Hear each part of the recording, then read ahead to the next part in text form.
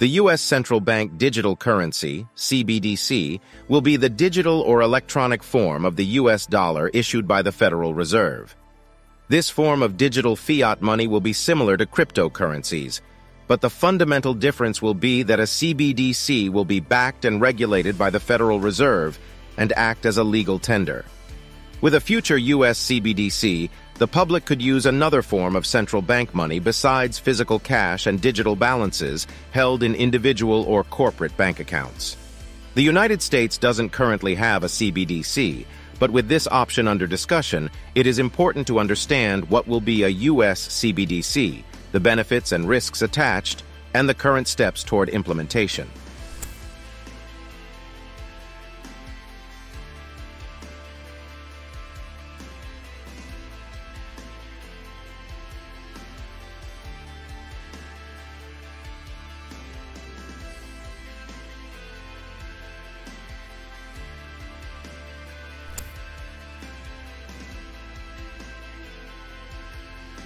Forms of money are continually evolving, as they have since the days when people accepted seashells for payment and a gold standard existed to the arrival of fiat currency. Digital currencies are yet another money metamorphosis. Fiat currency is a government-issued currency not backed by a physical commodity, such as gold or silver, but rather by the government that issued it. This type of money is the dominant means of making transactions in most countries. People use it to facilitate the exchange of goods and services in an economy. The central bank issues fiat currency for the nation's use. In the U.S., the Federal Reserve plays this role.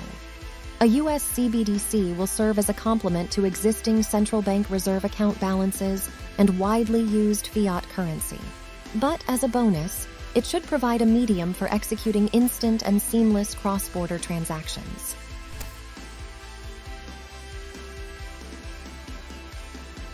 On September 16, 2022, the White House released a framework outlining the regulation of digital assets to explore the digital dollar. Even the Federal Reserve acknowledges the technological innovation of digital assets as a form of money. Despite understanding the potential, the Fed warns that there are risks that might leave customers vulnerable to theft and fraud. A U.S. CBDC would present similar pros and cons. Before launching a U.S. CBDC, the Fed must be satisfied that it is a safe digital asset accessible to the public, that it's without credit and liquidity risks, and that it's privacy protected, intermediated, transferable, and identity verified. More specifically, privacy protection implies safeguarding consumers' privacy rights as well as impeding criminal activity. Intermediated means that the Federal Reserve will permit management and payment of CBDC via digital wallets and accounts offered in the private sector, including commercial banks and non-banks. Transferable means that the CBDC is accessible to U.S. customers regardless of the intermediaries they use, making payment more efficient. Identity verified aims to prevent money laundering and the financing of terrorism by verifying whoever adopts the CBDC. The Federal Reserve's goals for a CBDC take into account households, businesses, entrepreneurs, and consumers by offering more uses and efficiency than fiat or other supplementary monetary options.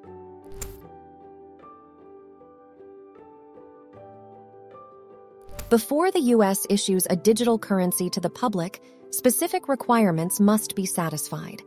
Some of these, developed through years of intensive study by policymakers and Federal Reserve staff, include: a U.S. CBDC must provide benefits to U.S. households, businesses, and the overall economy that exceed its costs and risks. It must yield these benefits more effectively than alternative fiat or physical money. The U.S. CBDC should complement, rather than replace, current forms of money and methods for providing financial services. It must protect consumer privacy and prevent criminal activity. It must receive support from critical stakeholders.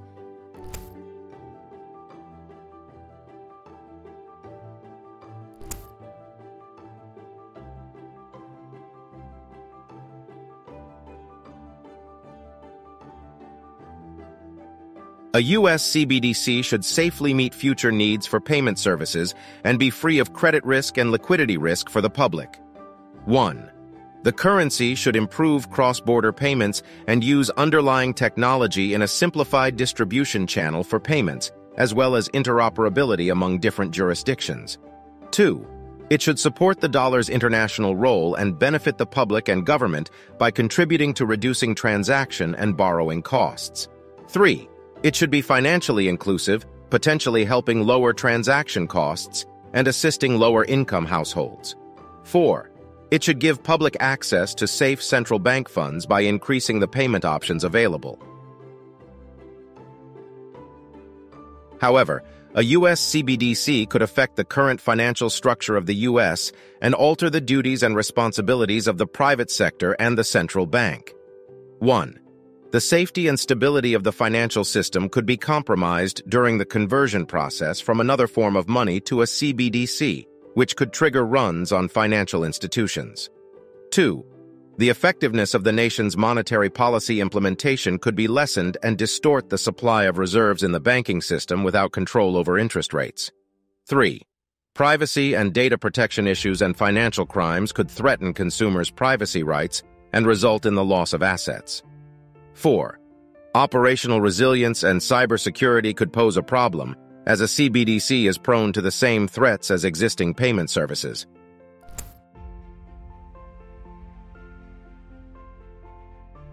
The White House Office of Science and Technology Policy, OSTP, and President Biden have worked together on launching a U.S. CBDC. The president's interest was explicit when he shared the importance of using technology to advance democracies to lift people up, not to hold them down. In March 2022, Biden directed the OSTP in partnership with other institutions to scrutinize and come up with a viable answer to the question of digital assets and a U.S. CBDC. The White House placed urgency on creating a digital dollar, outlining plans to guide its creation. The framework took 6 months and the collaborative efforts of several federal agencies. It contained 3 core aspects: policy objectives, interconnected technical and financial design choices, a research and development (R&D) agenda.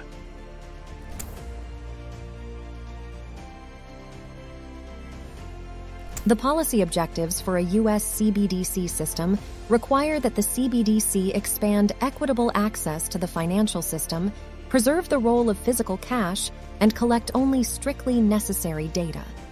The framework also emphasized ensuring that the U.S. CBDC fosters a greener environment and provides excellent customer experience. These policy objectives formed the foundation for the currency's technical design choices. The framework also pointed to the need for technical experts with good knowledge of money and payment systems to oversee the technology involved in building the U.S. CBDC. Finally, the framework's digital assets R&D plan is concerned with how cryptography technology can help develop a CBDC that matches the Federal Reserve's mission.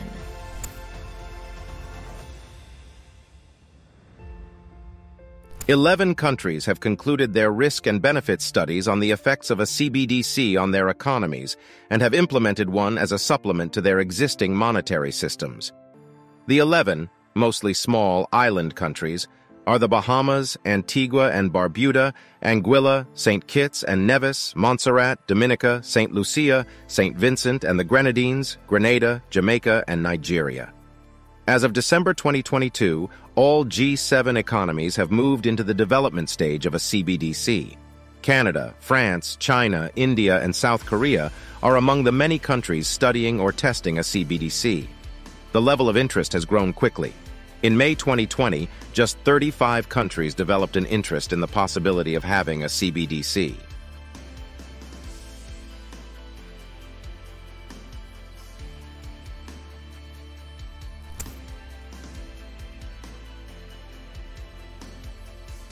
It is easy to confuse a CBDC and cryptocurrency, but they aren't the same. A U.S. CBDC will be centralized and under the purview of the Federal Reserve, the U.S. central bank. On the other hand, cryptocurrency is decentralized without any governing body, giving users more control. Also, cryptocurrencies run on distributed ledger technology, meaning that multiple devices all over the world, not one central hub, are constantly verifying the accuracy of the transaction.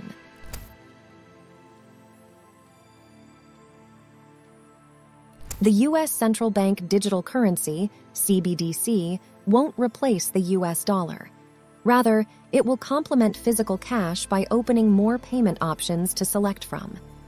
According to the Federal Reserve, a CBDC is not to reduce or replace U.S. dollars. The U.S. CBDC will be backed and controlled by the Federal Reserve. The central bank will issue the digital currency, and it will be accessible through digital wallets from intermediaries such as banks. A U.S. CBDC should improve cross-border payments and use technology in a simplified distribution channel for such payments, as well as allow for transactions among different jurisdictions.